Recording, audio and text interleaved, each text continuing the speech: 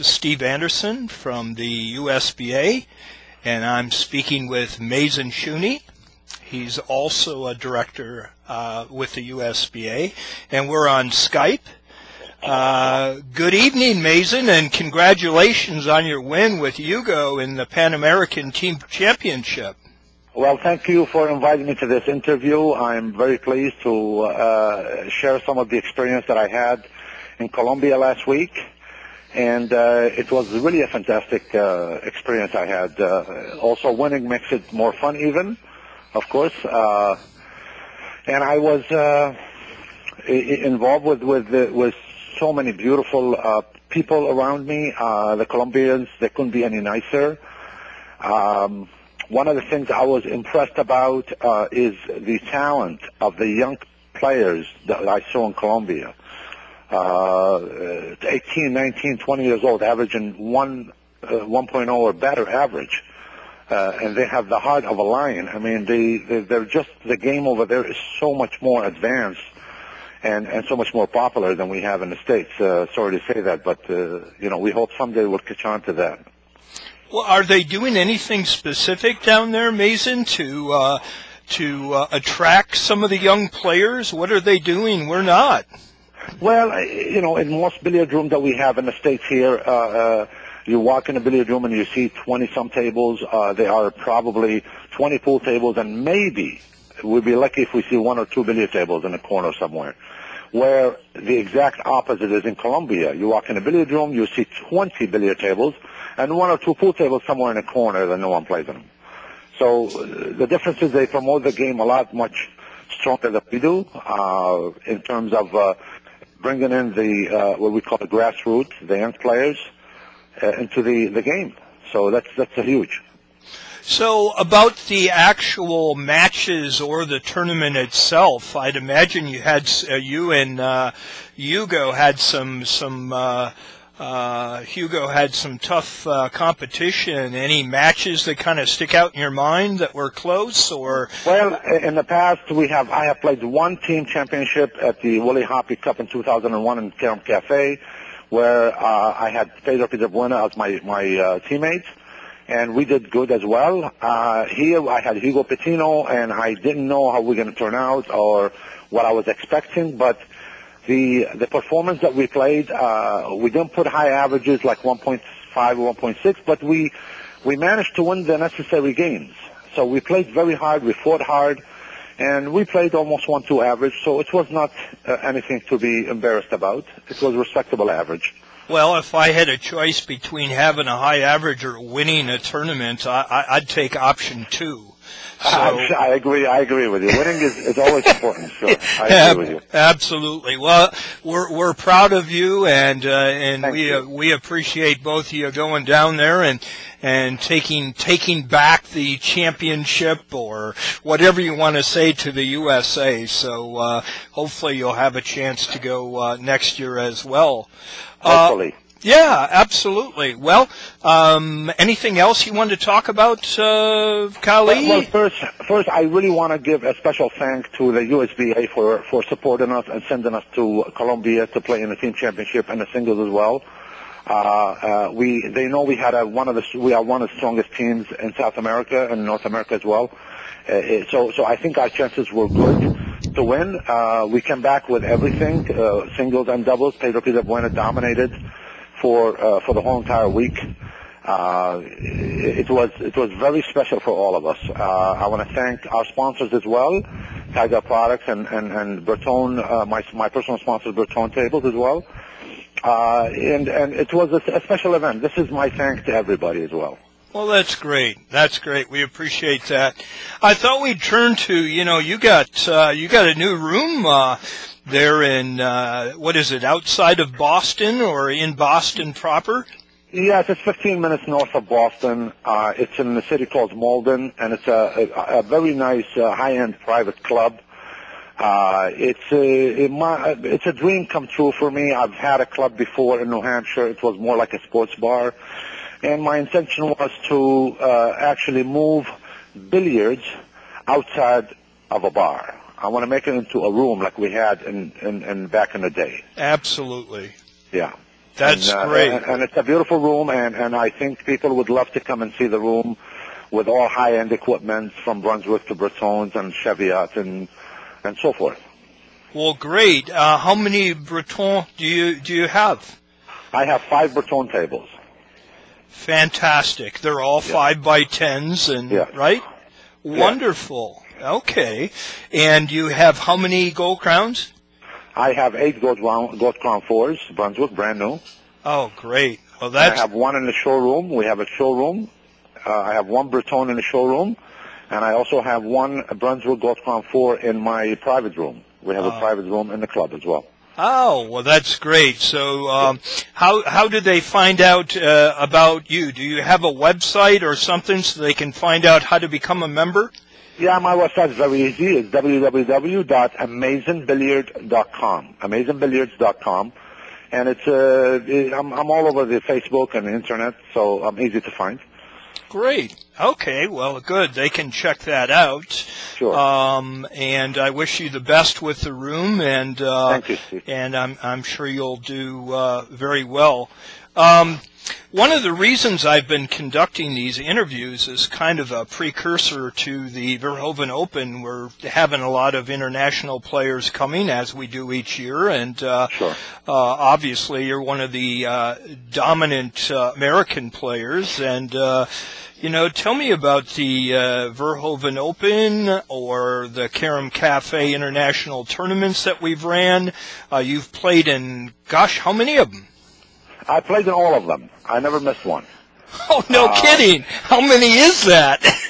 I don't know. Since Ang Lee was around, he started doing the international tournaments in Karam Cafe. I've always made an attempt to come because it's a very special place to go and play billiards. I think Michael King does a wonderful job on running the tournament and inviting all these beautiful players from all over the world, anywhere from Blomdahl, Codron, Sagener, Eddie Leptons. I can go on, so many names. Now we have a special guest as Eddie Merce. He never been in the States before, which is really a big treat, and I respect that a lot. And I think, when we go to, I go to every year, and I always make the final at Karam Cafe, and I've always been able to compete with all the Europeans. Now, can we beat all of them? No, of course not. We have to be realistic. But overall, we give them a good run for their money. So, sometimes you beat 2 or 3, but then you cannot beat all of them. So that's how strong they are.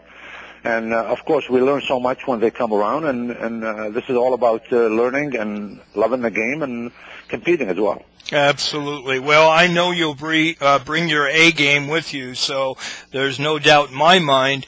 You touched on a subject about the international players and how well you play against them. I've been asking them in the other interviews that I've done with the various players, and one of the questions I asked them is about why the American players are not the dominating force that, for example, you find in some of the European countries. And I was wondering if you have any thoughts about that. Well, there's a variety of reasons. I mean, I can name a few main ones. One of the main reasons, first of all, we are a big country, and it's very difficult for us to travel all over the country and to see each other play at a strong level. The only time I actually see Pedro or Hugo Patino is if I'm in New York or I'm in San Diego or they come to Malden, to Boston. Those are one of the few times that we see each other to play at a high level. But, overall, it is so difficult for us to travel in the playing 6 hours or 5 hours, where in Europe, the countries are so near each other and they are so small. So it's easy for them to hop in a train for 2 hours to go from Belgium to Holland, an example, or from Germany to France, 3 hours. So those are the main issues. Well, maybe we ought to come up with our own, state called the billiard state, and then we can all the billiard players can just move to that state, and then we won't have to travel so much. That would be nice. That would be nice. Just a thought. Of course, it would be nice. Yes, I would love to see that. But hopefully we are improving in this country. I think you see that, Steve. You're with us in the USBA. I think we're progressing on many different areas. And we just need a little bit of support from sponsors to come aboard and get us to the right direction. Absolutely. You know, you also mentioned, promotion and getting sponsors, having Kazum stream our Verhoeven Open, our tournament in New York City. That certainly should be a good thing for all of us, I hope. Well, I really have to give all the credit to you, Steve, because you have done a wonderful job in terms of getting Kazum to the picture, to interview, to record the tournament.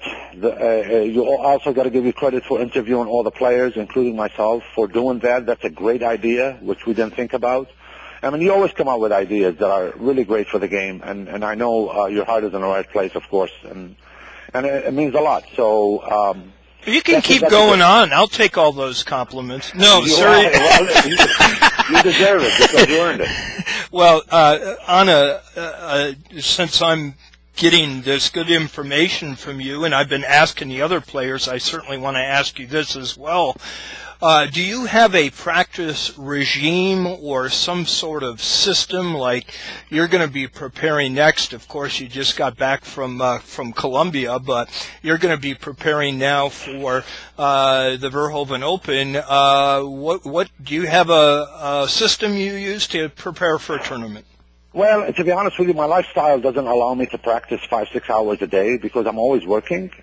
And I'm always trying to, I have a big responsibility at work as well as home.